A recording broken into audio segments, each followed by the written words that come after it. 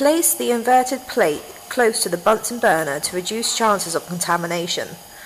Turn on the Bunsen burner. Loosen the cap of the bottle containing the inoculum.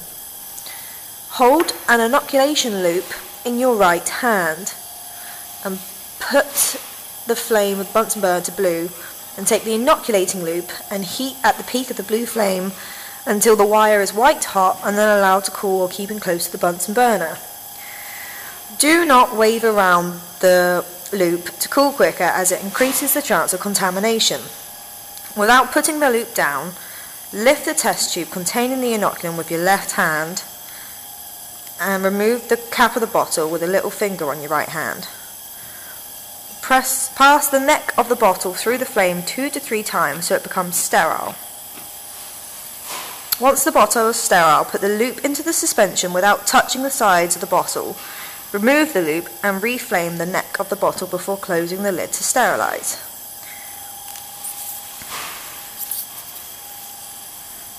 Partially lift the lid of the petri dish and with the loop containing the bacteria, rub a small circle immediately into the agar on the first dot at 12 o'clock to prevent your liquid from running.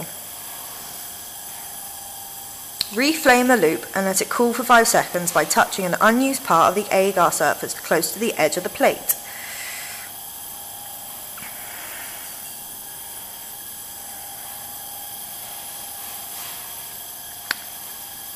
Use the loop to streak the bacteria across a quarter of the agar from the circle you just did in 3 to 4 lines. Reflame the loop and allow to cool. Then from the area you just streak another 3 to 4 lines from 3 to 6 o'clock.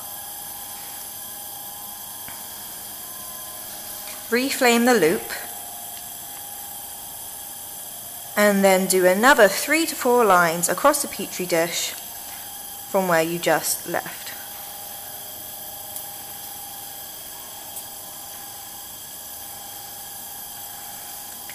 Reflame the loop. In the last quarter of the agar dish, you need to streak the bacterium in a zigzag formation from the outside of the agar towards the centre. Be careful not to streak the bacterium where you've previously streaked, as it will not get the desired separation, and the zigzag of the bacterium should not touch the sides of the petri dish. Reflame the loop to sterilise before putting away. Turn Bunsen burner flame back to safety, and please leave your agar plates on the side to be collected for incubation.